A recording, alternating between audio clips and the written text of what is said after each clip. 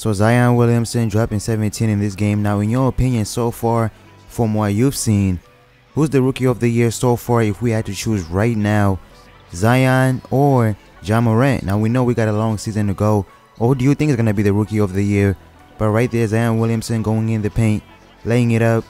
And right here, the most craziest thing, look at Zion Williamson catching the alley-oop off the backboard and dunking it.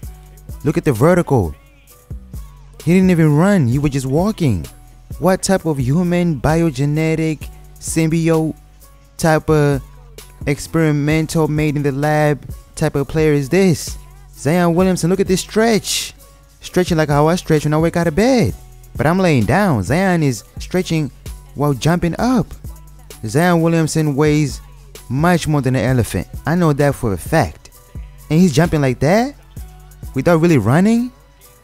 I'm telling you, man, he's too talented. Those hops are insane for his size, weight-wise. But right here, look at Zion Williamson bullying Jay Crowder.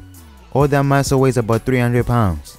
Right there, Zion Williamson dunking it. Zion pumps and flushes. And right here, Ingram taking over, the All-Star, making sure he gets his team the win. James hits the jumper. Right here, Lonzo finds Ingram and he pulls up, making the difficult shots. To shoot. Ball gives it up. Ingram launches.